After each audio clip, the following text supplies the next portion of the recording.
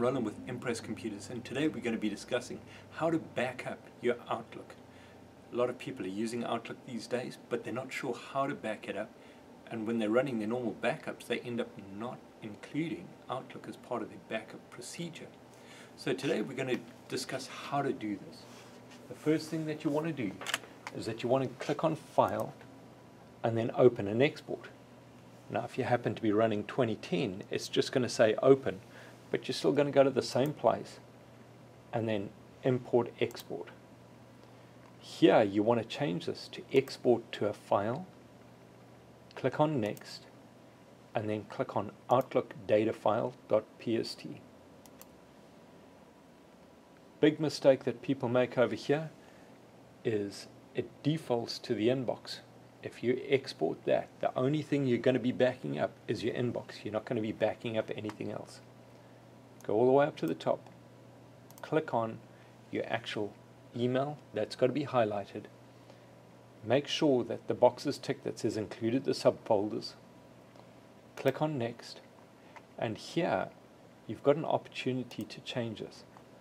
This is going to go to your user profile, your name, your My Documents, and Outlook files. If you wanted to put it to an external hard drive, you can change it at this point. It's also a good idea. If you want to change the name and have multiple backups, you can just put in the date, so that instead of just having one Outlook file being backed up, you can actually go back over a period of time. Click on OK. Click on Finish. Now, you're going to notice it pops up with this box. Unless you're very good at remembering passwords, do not put a password in.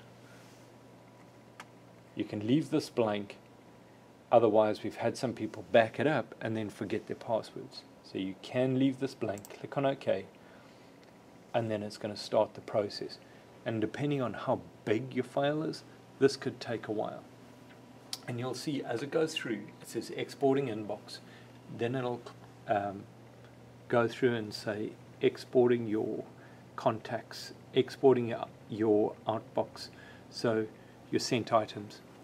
So once that's finished, you can also see how big is your Outlook.pst, how big is your backup, and you want to make sure that they're about the same size. So I'm running with Impress Computers, and if you've got any questions, contact us on 281-647-9977. Thank